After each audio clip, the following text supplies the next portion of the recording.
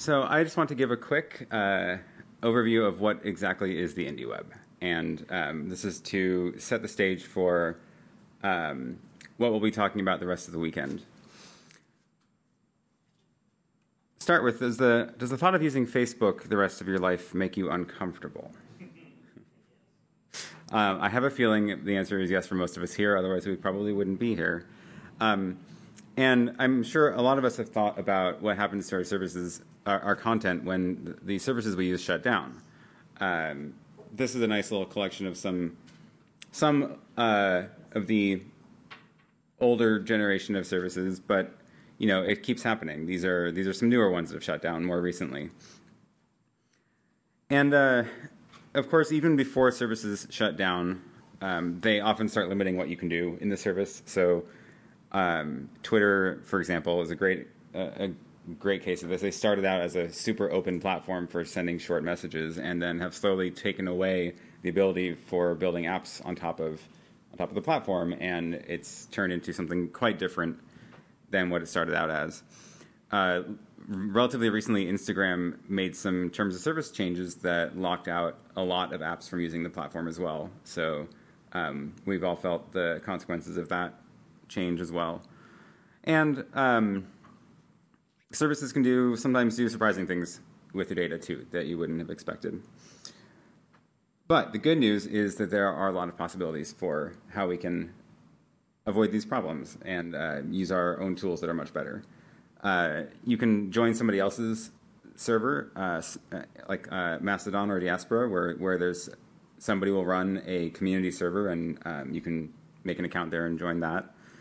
You can join a service with a revenue model, like micro.blog, which is a recent Kickstarter project that has just launched. And hopefully that has a better chance of sticking around because it actually has a business model built into it instead of just another free service that's going to shut down. And of course, you can host your own website using tools like WordPress or Known, and that's a great option if that's something you're comfortable with. Or if you don't like the idea of running CMSs, you can use a static site generator and just publish HTML files on the web. If you want particular features and control over exactly what's on your website, you can build your own site from scratch. And I know a lot of us here do that, myself included. This is an example of some posts on my website, my Foursquare check-ins, which are now on my site, and I'm really happy those are there now. This is my website when I'm replying to people, and the neat thing is that these posts I'm replying to are actually across totally different websites, different services. One of them is Twitter, one of them is a homegrown blog. I also publish bike rides on my website because I want to do that, and I recognize not everybody else wants to do that, but that's fine. I can do it because it's my website. The really neat part is that even when we all have different websites and are using different tools, we can still talk to each other online. And this is a little example of I replied to a post from Barnaby, and you can see my post on my website replying to his, and you can see his post on his website with my comment below it.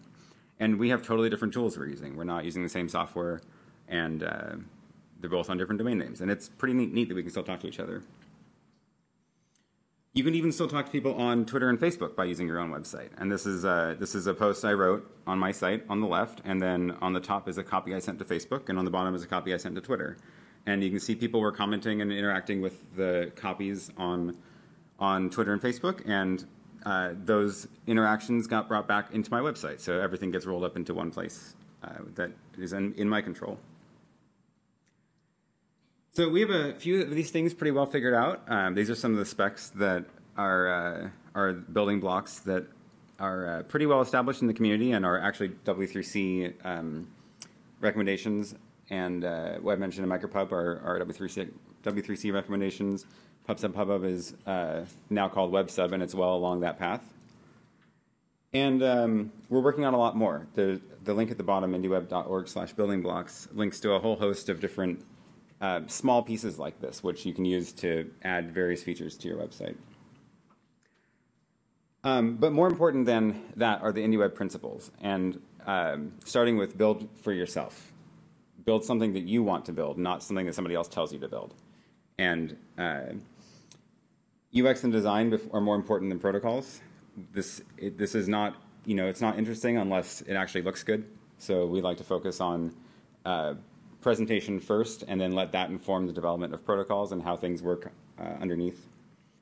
Modularity, so you'll find a lot of building blocks and a lot of small pieces where you can jump in at just one place and tackle just one problem today, and then tomorrow we'll focus on the next one.